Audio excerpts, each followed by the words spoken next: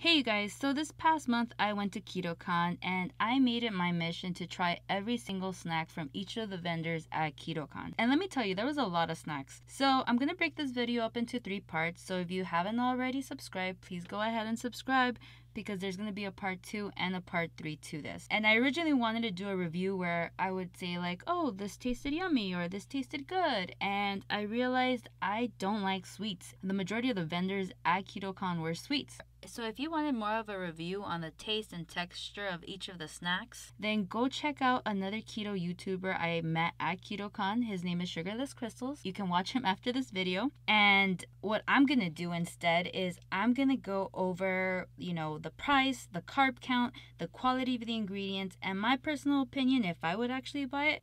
And I'm going to put in a disclaimer that in this video, I am basing my purchasing decision off of the one product I tried at KetoCon. I know there are some amazing people working behind some of these products, and I'm in no way trying to bash any of them. I'm actually super glad that there's more keto products out there because I know how it can encourage people to try keto or help them sustain a keto lifestyle. I just have my own preferences.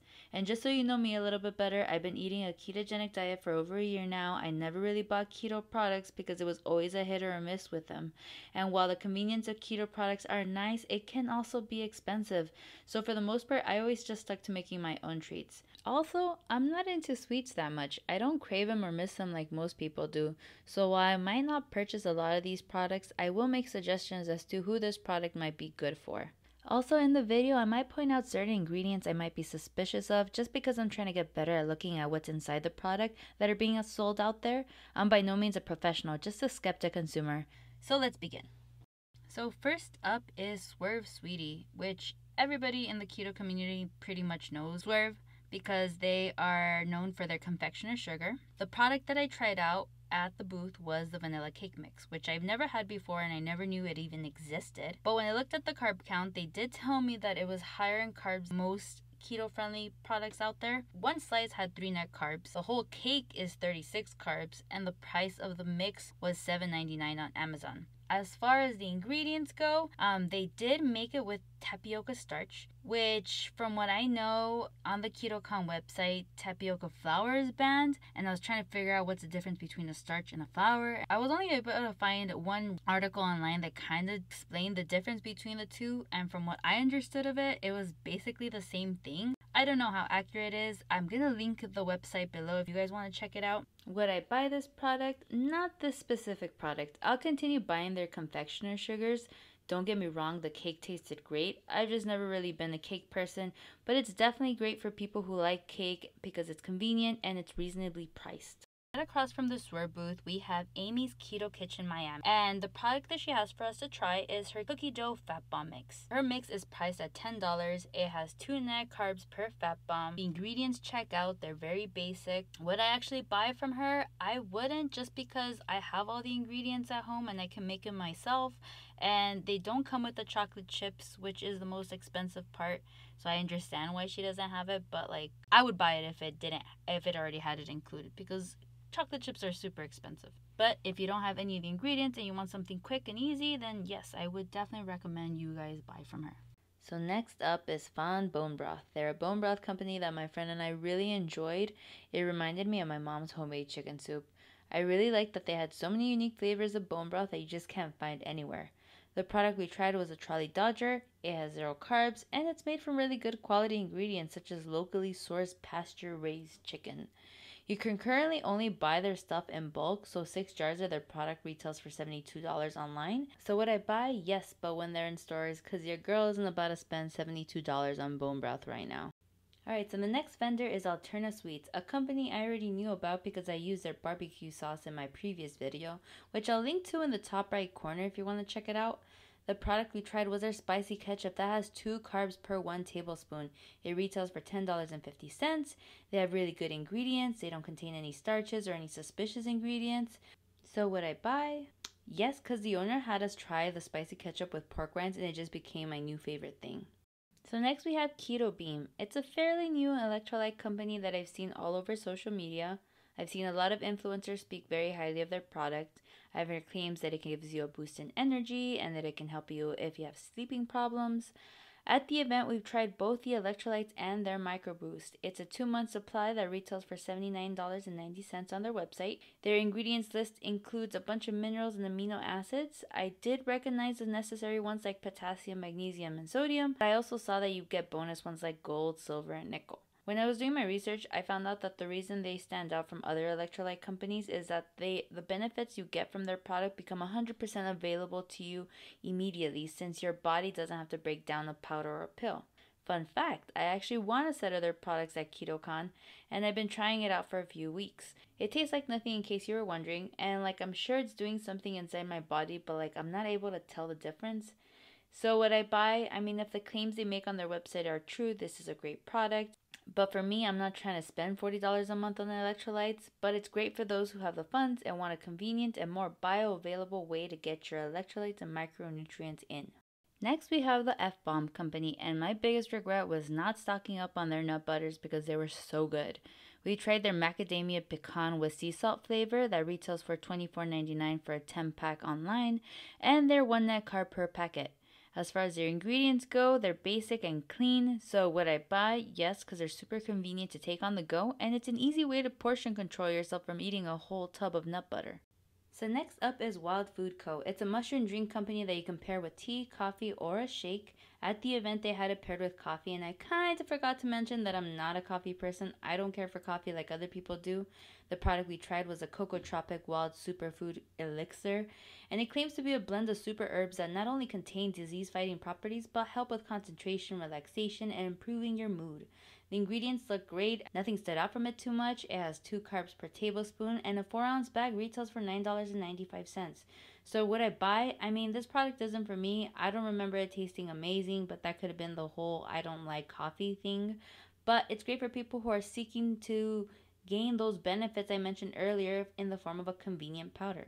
So next up we have Ketolat. It's a fancy chocolate company from France, and it's going to be one of the many chocolate bars I'm going to try at KetoCon.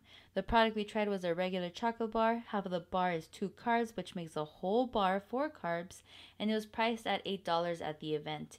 And the ingredients were pretty simple. It's made up of 85% dark chocolate, they don't use any preservatives, and they use erythritol and monk fruit as a sweetener. So would I buy? I wouldn't, just because I'm not a big fan of dark chocolate, and it tasted like any old chocolate bar to me. Plus, you literally couldn't buy one on their website if you wanted to. But they're great for chocolate lovers who want to feel less guilty of eating an entire bar of chocolate, because it literally has the lowest carbs I've seen on a bar yet. So the next company is Strong Coffee. I'm not a coffee person, but I do drink it because I like the caffeine, not because I actually like the taste or the smell of coffee. So the product we tried was the original flavor. It has 4 grams of carbs per scoop. The price is $45 for the whole bag, which holds 12 servings. The ingredients are jam-packed of keto stuff like MCT oil, collagen, amino acids. The thing I found interesting about this product was that 1 scoop is equivalent to 2 cups of coffee. Would I buy it? No, it's not for me, but it's great for people who like a strong cup of coffee that's easy to make and won't make you crash or give you jitter. Next we have Gra-pow, a granola company, and the product we tried was a rosy apple pie cookie granola. 1 ounce of their product is 2 net carbs, and the whole 10-ounce bag retails for $12.99. The ingredients are the cleanest I've seen. They don't have any grain or starches, and they don't use any preservatives either. So would I buy? No, I'm not a granola person. It tasted great though. The apple pie one really did taste like apple pie. So this is great for people who like granola because they have so many unique flavor and it tastes great. Alright, so next up is Myoxcience. It's not really a snack company, but more like a supplement one. We just stopped here because they gave us a shot of their chunky milkshake. The product we tried was the Metabolic Whey protein powder in the flavored chunky chocolate. Just kidding, it was just chocolate. It has 4 net carbs per scoop, and it retails for $67.97. They do use quality ingredients, which kind of explains the price because they use grass-fed cows that they graze on pesticide-free pastures. Would I buy? No, because after my Herbalife days, I never want to have a chocolate shake as a meal replacement ever again. But it's great for people who don't have time to make food and want a high-quality meal replacement shake.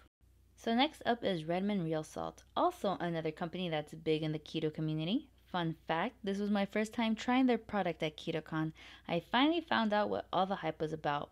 They handed out pocket shakers on the first day, and those retail at $2.25, but you can also purchase a 26-ounce bag for $10.19 on their website. As far as their ingredients go, Redmon sets themselves apart from other salts because they are unrefined. They don't add fillers or anti-caking agents into their product, nor do they take anything out by bleaching it like other salts do. So would I buy? Yes, it actually tasted great. And I'm also trying to step up the quality of the ingredients that I use.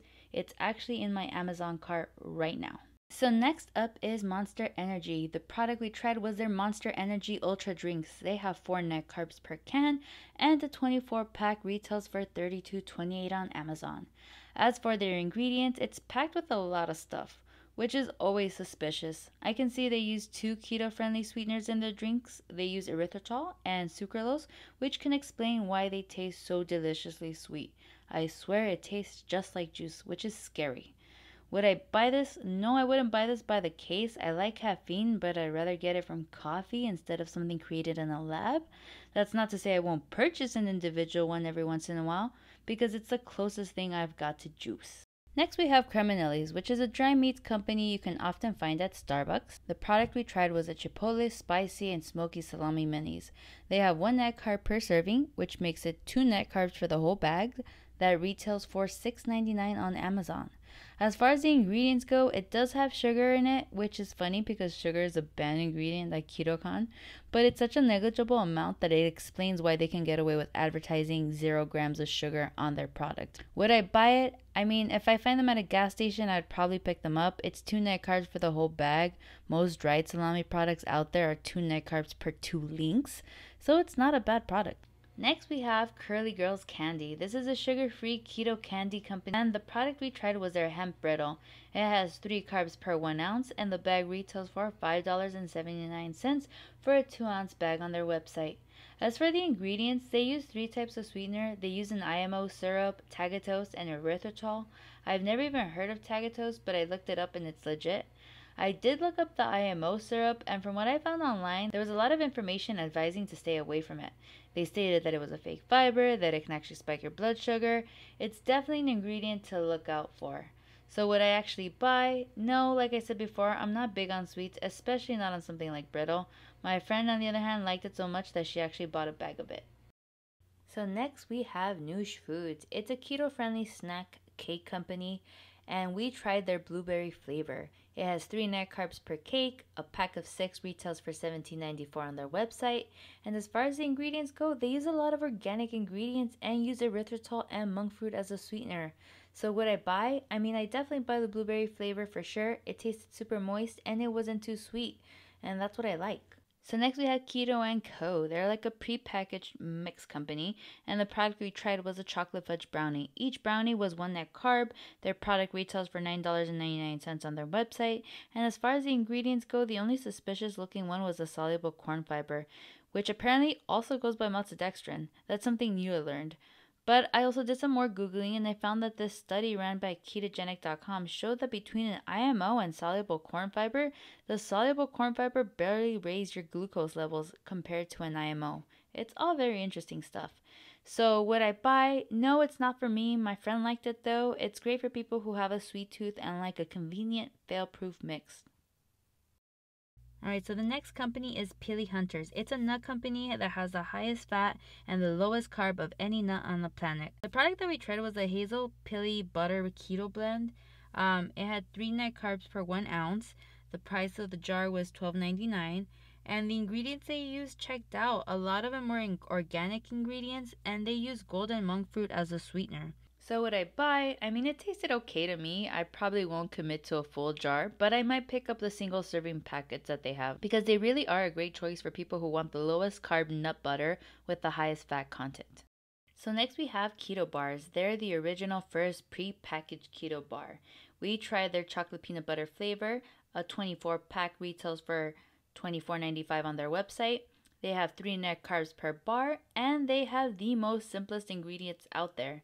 So would I buy? No, I don't really care for bars all that much. I mean, it tasted okay. This is great for people who want a good, clean bar with none of that suspicious stuff in it. Alright, so next up is Keto Chow. Fun fact, they're one of the first companies I actually bought a keto product from. They're a meal replacement shake company that stands out from the rest because they're an all-in-one solution. Their product provides all the necessary nutrients for you to live a ketogenic lifestyle on the go. The product we tried was the raspberry cheesecake and the taco soup. And yes, the taco soup tasted just like taco soup. The carb count is 0.63 net carbs per scoop. The price for a bulk pack of 21 meals is $66. As far as the ingredients go, from what I can tell, there was nothing suspicious in it. But then again, there was a lot of ingredients and half of them I didn't know what they were. So would I buy it? No. I've actually bought one of their sample shake packets in the past. And while I will note that their customer service is amazing, I didn't really care for the product overall. But it is great for those who hate cooking and prefer to drink their calories. This next company is Marigold Snacks. It's a keto-friendly snack company, and the product we tried was their keto pecans. It was 1 net carb per 1 ounce, and it retailed for $5.95 for a 4-ounce bag. And they use top quality ingredients like organic grass-fed ghee and organic vanilla and organic maple extract. So would I buy? I mean, I wouldn't go out of my way to buy them online, but if I saw them at my Walmart or a gas station, I would definitely pick them up because they were pretty good. So next up is Califlour Foods. I've actually tried their products before because they were so kind enough to send me a sample of their crust and crackers. My husband was a big fan of their crackers. I personally found them kind of dry, but their pizza crust were great. They were super flavorful and so easy to prepare. At the booth, we tried all of their crust flavors. They're 1 net carb for a third of their crust, so 3 carbs for the whole thing. 2 crusts retail for $12.95 online, and their ingredients are great. They're clean and nutrient rich. So would I buy? I wouldn't purchase their crust because I personally prefer the texture of the fathead dough when it comes to pizza, but they are great for people who want a flavorful crust that's easy to make. I would go back to stock up on their crackers and maybe try the flatbreads I saw on their website. Alright, so next up is Keto Farms, which is another company that I've heard of, but I've never actually tried their stuff. Seem to be like a keto snack mix type of company. The product that we tried was the tomato pepper jack mix. It has 3 net carbs for 1/3 cup. You could get 3 bags of their product for $24.95 on their website, and the ingredients seem super clean. They have MCT oil, which helps with keeping you feel full. So would I buy from them? It's definitely something I would pick up for sure. It's convenient, it's tasty, it has my 3 faves, which is cheese, tomato, and almonds, so yes. Alright, so the next booth we're going to is Drink Super Coffee. And I know, I said I didn't like coffee, and I don't, but this brand actually got me to like coffee. The product that we tried was I tried all of them, but the one that I really liked a lot was the vanilla super coffee. I guess it's just because I'm a very vanilla type of person. But it has 1 gram of carbs for the whole bottle. And you can buy a 12-pack for $39.99 on Amazon. And as for the ingredients, they look good. I had to look up gelling gum though, which from what I found out, it's some kind of additive meant to preserve the texture of the product. It's pretty common to find in packaged food or drinks. So would I buy? Yeah, I definitely buy it if I found it at a gas station because it does beat picking up an energy drink, and it also woke me the hell up while I was at KetoCon. So next up is Perfect Keto, another company that is very well known in the keto community. Fun fact, I actually bought my first and only MCT oil powder from them. At KetoCon, we tried their Keto Bars. They have 2 to 3 net carbs per bar, and you could get 12 bars for $40 on their website. And as far as the ingredients go, the only suspicious looking ingredient I found was tapioca fiber, but then I found out that ingredient is very, very common in a lot of keto bars. I did find some additional information on tapioca fiber that's worth checking out though. I'll link it down below if you're interested. So would I buy? Not the bars. I'm not big on bars. The one that I tried didn't stand out in taste, but they are great for people who are on the go, who want something quick and easy to eat in the morning or just to have as an afternoon snack.